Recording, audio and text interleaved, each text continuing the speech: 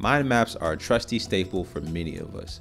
Often used as a creative way to structure existing ideas, mind maps are a great way to categorize data in a presentable yet free-flowing way. They typically start with a central topic or idea, which branches out into associated topics and subtopics. Mind maps are a great starting point for ideating your next YouTube video topic, for example, or if you're looking for new markets to explore or new product features to launch. They can help you overcome the dreaded writer's block, and grouping ideas together can help you identify trends or overlaps in information.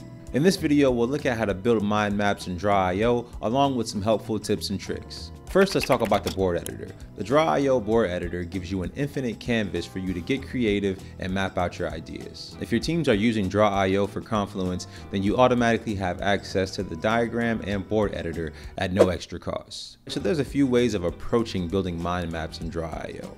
You can add shapes without using the shape library in the left menu. To do this, hover over a shape to see the blue direction arrow.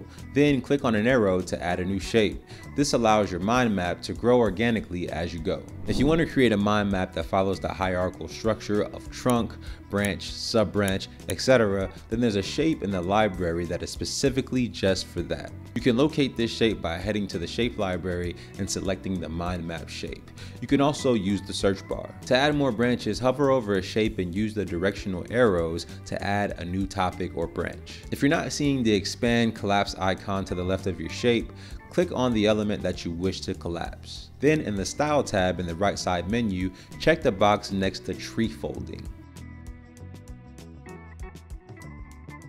Some people like to work without the expand collapse icons next to their shapes. If you want to add or remove these toggles, go to Setting in the top menu and uncheck or check Collapse Expand. Now we'll switch gears and discuss two tools that you'll probably find very useful when building mind maps in Drawio.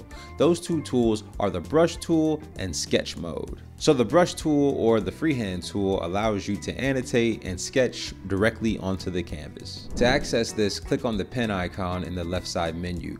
Then you can check the brush option and change the width of the pen that you are drawing with. When you're finished drawing, simply press the escape key to exit freehand mode. Now sketch mode is a little different. You can toggle it on and off to give your shapes, colors, and connectors a sketch texture. This gives your diagram a more creative, deconstructed feel. To activate it, select all the elements in the diagram and then select sketch in the right side menu.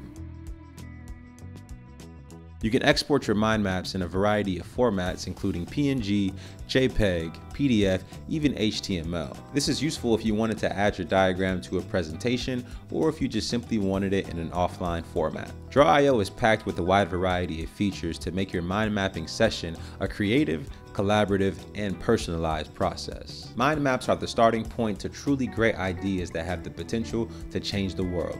Start mind mapping today with Draw.io. You can try it free for 30 days. Subscribe to learn more about the in and outs of Draw.io. Leave a comment, hit the like button, and until next time, happy diagramming.